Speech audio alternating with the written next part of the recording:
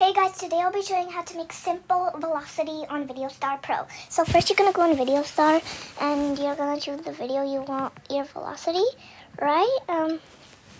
So I'm just going to choose the video I want. So I'm choosing this one, and then you're going to click make video, right? And you're choosing, well, you can skip this part if you know, Then you're going to go click on edit and you're going to multi-split screen, and you're going to split it when the beat drops.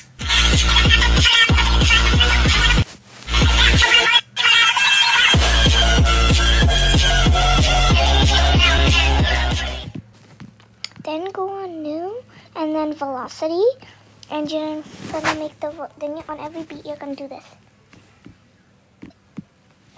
and it's gonna look like this. It's not if it doesn't look that noticeable, then I suggest putting it a little here, and I suggest making the split here, and it should look like this.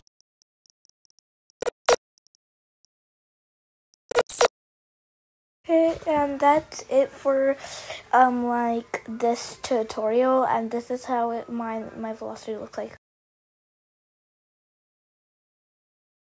And that's it for this tutorial. Bye.